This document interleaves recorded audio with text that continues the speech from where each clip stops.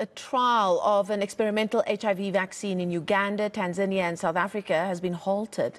This is after preliminary data suggested it would not be effective in preventing infection.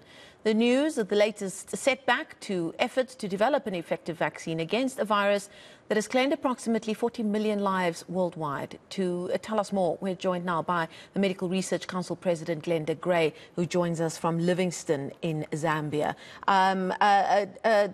Glenda, thank you so much for your time this evening. What did you glean from this data that has led to this halting of this trial? Thanks. So good evening.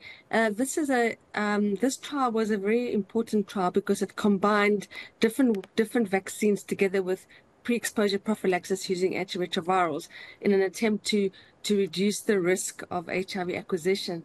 However, unfortunately, in more than 1,000 participants, we found that this approach did not work, which tells us that our current approach, our current strategy, is not novel enough.